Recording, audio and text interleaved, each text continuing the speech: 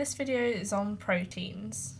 We will start by looking at the monomers that make up proteins, known as amino acids.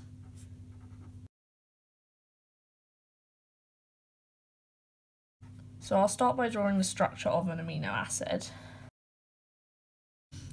So all amino acids will have this group here, which is known as a carboxyl group. It's a C double bonded to an oxygen and then single bonded to an OH. They will also have this group here, NH2, which is known as an amine group. They also have this hydrogen here bonded to the carbon, and then they will have this R group, which is basically a variable side chain. This is the thing that makes all the amino acids different. There are 20 naturally occurring amino acids, and amino acids are amphoteric, which means they have acidic and basic properties,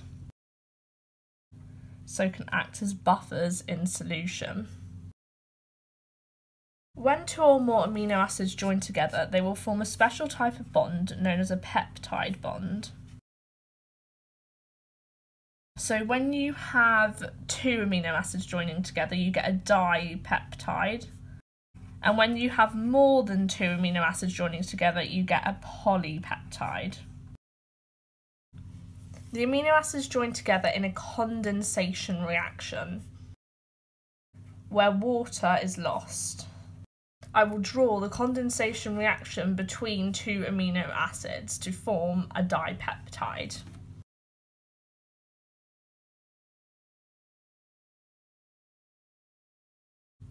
This H and this OH come off to form that molecule of water, and therefore the peptide bond forms here between the carbon and the nitrogen.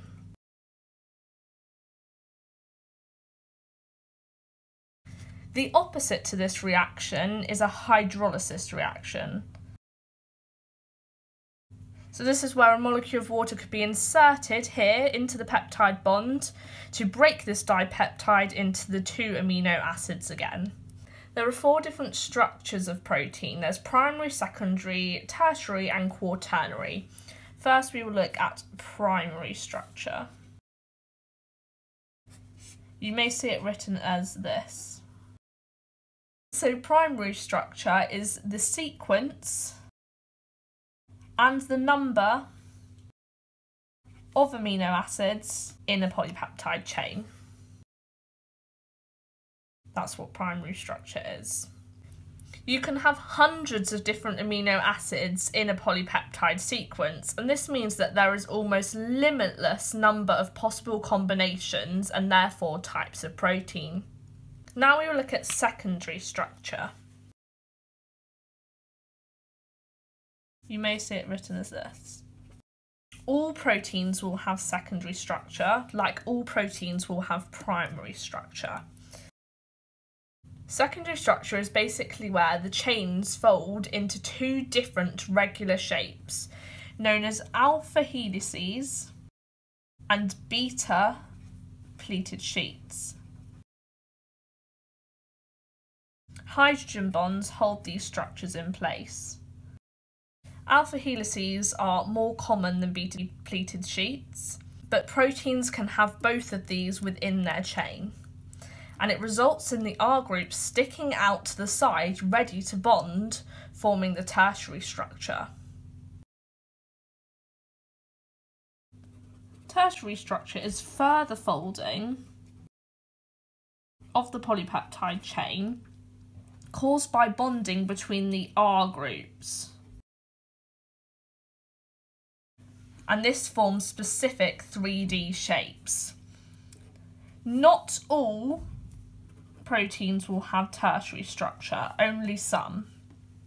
The types of bonds in tertiary structure are hydrogen bonds, which are numerous but weak, ionic bonds, which are stronger and vulnerable to changes in pH and temperature, and then you have disulfide bridges, which are very strong covalent bonds.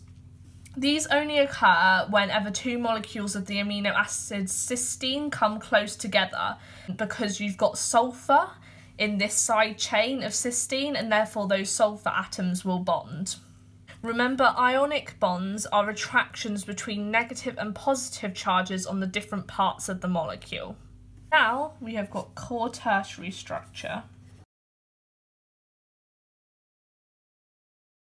This is basically where several different polypeptide chains are held together by bonds.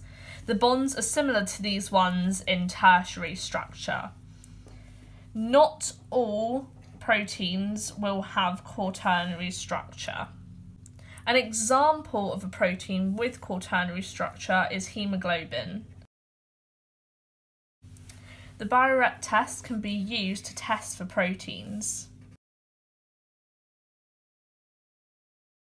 What you need to do is you place your sample of the solution to be tested in a test tube and add an equal volume of Biuret reagent.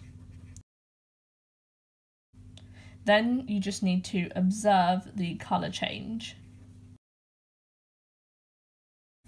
If protein is present, then the solution will change from blue to purple or lilac. The colours are quite pale though, so you need to look carefully. Lastly, we will look at the two main types of protein. You have globular and fibrous. Now, fibrous proteins usually contain regular repetitive polypeptide sequences, whereas globular, it's not so regular and repetitive. Fibrous proteins have structural functions, whereas globular proteins have metabolic functions. Globular proteins are spherical in shape, as their name suggests. Globular proteins are soluble, whereas fibrous proteins are insoluble. An example of fibrous protein is keratin, which is found in hair and nails. Examples of globular proteins include enzymes and hemoglobin. Now pause the video and have a go at these questions. So question 1, draw the structure of an amino acid. So you have the central carbon bonded to a hydrogen, then you've got this carboxyl group, you've got the amine group, and then you've got this variable side chain represented by R. Question 2, how many amino acids are there? There are 20 naturally occurring amino acids. Question 3, what type of bond joins two amino acids together? That is a peptide bond. Question 4. What is primary structure? It is the sequence and the number of amino acids in a polypeptide chain. Question 5. What are the two different 3D structures that form part of secondary structure? It's alpha helices and beta pleated sheets. 6. Which bonds hold tertiary structure in place? You've got hydrogen bonds, ionic bonds, and disulfide bridges. Question 7. Give an example of a protein with quaternary structure.